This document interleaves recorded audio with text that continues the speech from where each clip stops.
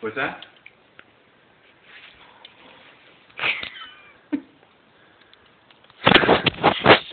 Good evening, CoreySchmager.com. This is Corey Schmager telling you about the negative effects of soda. Nice. So, the first thing you should see or think about when you see a soda bottle is a high-fructose corn syrup.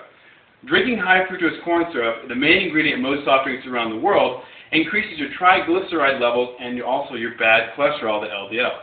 It's metabolized into fat more rapidly than any other sugar. High-fructose corn syrup has been directly linked to diabetes, obesity, and metabolic syndrome. The next thing you should think about is the very high phosphorus and the absolute zero calcium. When phosphate levels are high and calcium levels are low, the calcium is pulled out of the bones, which causes your bones to become brittle, fragile, and break, which is why you see all those guys pounding Mountain Dews and riding their dirt bikes, breaking their bones. Each soda has a substantial amount of phosphoric acid, and in an experiment, human teeth were put in a cup of cola and they actually started to dissolve. Not good to think about. Aspartame is known as Equal, Splenda, and has other artificial sweeteners. Used in all diet sodas, aspartame is broken down into methanol, which is directly ingested into the bloodstream.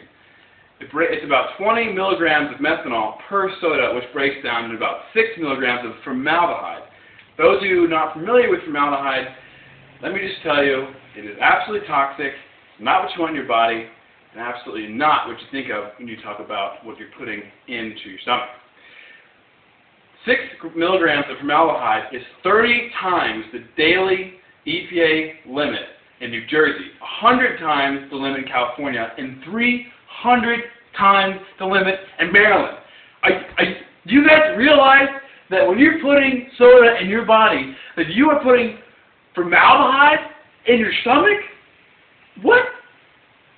Moving on. Obesity is also directly related to soda. Researchers calculated that for each additional soda consumed, the risk of obesity increases by 1.6 times. One soft drink a day gives children a 60% greater chance of becoming obese.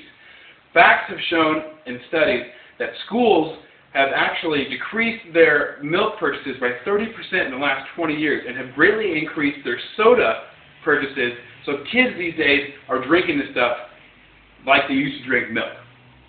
Each daily drink adds 0.18 points to a child's body mass index.